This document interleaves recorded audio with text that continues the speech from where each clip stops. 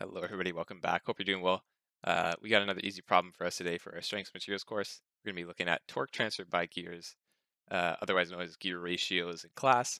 And we've already covered the basics of this in our previous video, which was on power transmission. If you want to watch that, you can click the link at the top. But pretty much the basics of that video was we had a pulley system where pulley A was generating a power and transferring it into pulley B. As pulley A completed a full cycle, the other pulley would not. This meant that pulley A had a greater angular velocity with a smaller radius compared to pulley B because it was completing a full cycle in a same amount of time frame it took for pulley B to not complete a full cycle. Now we're going to use this same concept to explain some additional relationships inside of our gear ratio problems. Now we're going to imagine that we have a system of gears, two gears to be exact, and we can imagine that gear A is connected to a shaft which is powered by a motor, and as that power is being transmitted, it is 100% transferring into the second gear, gear B. Now looking at the assembly from the front, we've labeled some things here so that we can break down these final relationships, which will help us solve these problems here. Now, as I mentioned, this power A is starting in the first gear, and it's actually developing a torque. Remember that torque is simply force times distance, and given that these gears are interlocked, we're going to have a force reaction that's equal and opposite in the opposing gear. However, for torque, it's going to be slightly different because the torque in A is not going to be equal to torque in B because that principle of force times distance still applies. And we have a larger radius in A than we have in B. With all that being said, we're left with these final formulas here, or the final understanding from all the words that were just being said. It's force at A will equal to force at B. So we're just going to replace it with the uniform F because of our rules for equilibrium, where a force is applied, the equal and opposite will be reacting. The torques will be different in A and B because you have a different radius, which is your distance in the force times distance formula. Solving for torque at A and torque at B, you'll notice that the only difference in variable is going to be the radius A for torque at A and the radius at B for torque at B, which derives our final relationships, which are the main important part for these problems. The torque at A over the torque at B, or the ratio of torque A to torque B, is going to be equal to the ratio of the radius at A over the radius at B. The next ratio that we need to derive or understand is that related to the arc length of these gears. So as you go from an initial position to a final position with respect to the gear, in the opposing gear, you're going to actually cover that same amount of distance because of those teeth interlocking. You cannot have one gear move a further initial to final than the other. So that's the main bit of understanding there. And we remember that the arc length formula is going to be equal to radius times theta, or that angle between the initial and final position. Now, using this understanding, we can clearly see that the S will be the same, but if you have a smaller gear, you're going to have a larger angle created between that distance. And understanding all of that, you're finally left with these formulas, which is similar to the top up here. We relate that the arc length at A will equal the arc length at B. Solving for theta, you have the arc length over the radius at A, and the theta B, very similar, dictated by the radius at B. Solving for the relationship, you have the ratio of theta A over theta B. It's going to be equal to the radius B over the radius of A, which is the inverse of what we had previously, which is important to understand. Now, this relationship also applies for angular velocity as well, because we remember that angular velocity is simply putting a rate on that change in angle. So we can use the same relationship for angular velocity here as well. Now let's hop into the problem and see what we're dealing with. Alrighty, so let's hop into the problem right here. We got our relationships at the top. We got a sketch to help us solve this problem. And the problem is as follows. We have a motor providing 180 kilowatts of power at 400 RPM. So this big thing right here, and it's providing it to the drive shaft shown. The maximum shearing stress in the three solid steel shafts must not exceed 70 MPa. It's giving us the shearing modulus of 80 GPa. And it says gears A, B, and C supply 40 kilowatts, 60 kilowatts, and 80 kilowatts respectively to operating units in the plant. you'll notice that these each add up to the total power generated by the original motor. That's important to keep in mind for this problem. And it wants us to determine the minimum satisfactory diameter for shafts D, E, and F.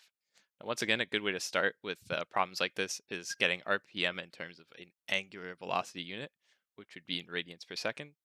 So if we know that this motor is generating that RPM on shaft E, we can then say that the angular velocity at E will equal to 400 revolutions per minute, with the conversion of 1 minute per 60 seconds and 2 pi radians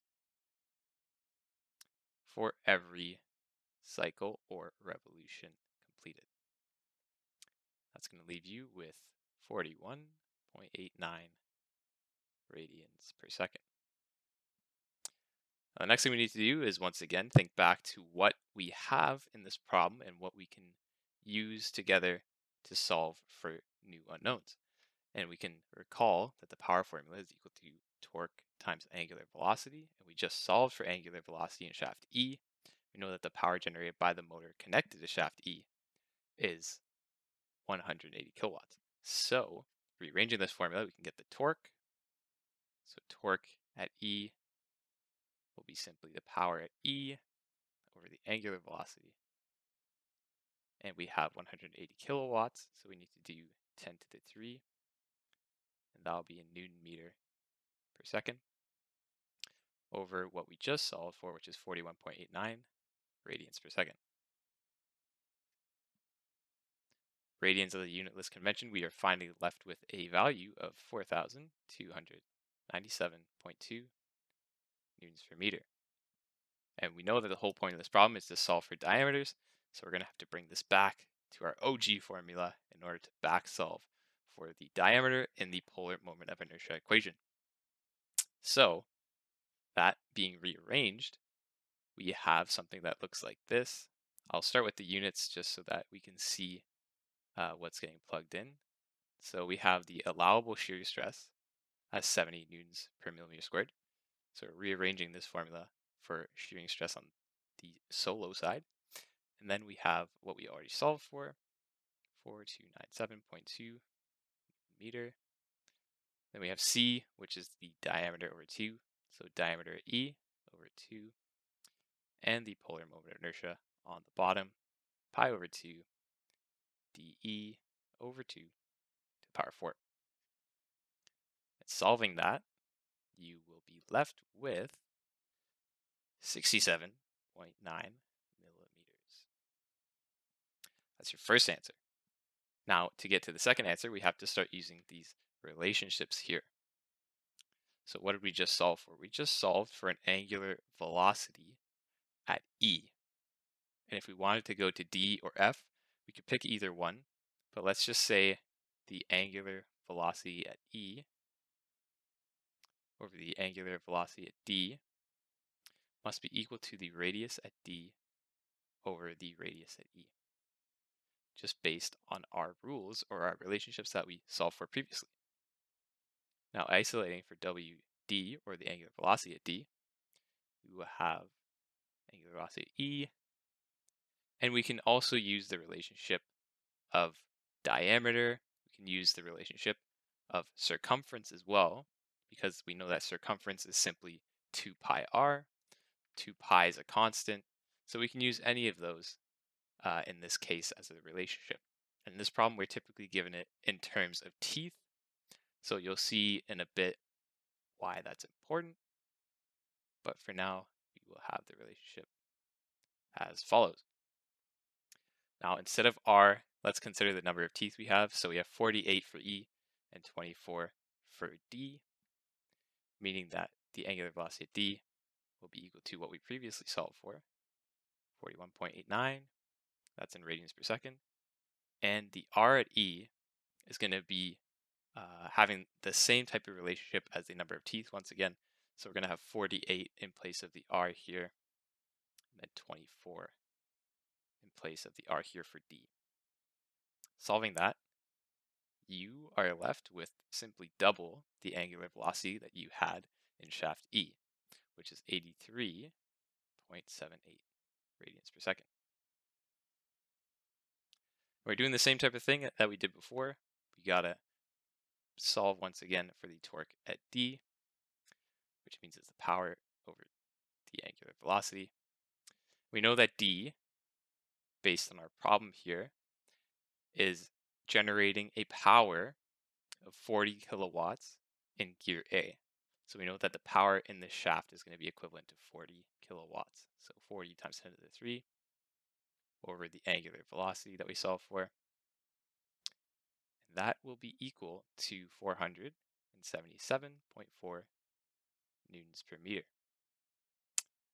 Once again, you're doing the same similar type of solving that we did over here, except now we're doing it for shaft D. Simply plugging in the numbers that we solved for, we have 70, and then the previous torque for TD is 477.4. We got DD over 2, polar mode of inertia, DD over 2 to the power 4. Solving that once again, very tedious kind of solving problem for you guys, but it's going to help with your understanding of those relationships, and I hope the theory helped too. I'm just going to skip ahead to the final answer, but it's using the same type of logic for shaft F, because the number of teeth in shaft F is the same as D, so we're using that 2-to-1 relationship in this relationship up here.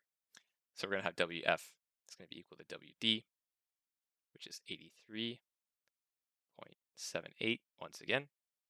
And we're plugging that in to solve for the torque in shaft F and the diameter, and I'll skip to that.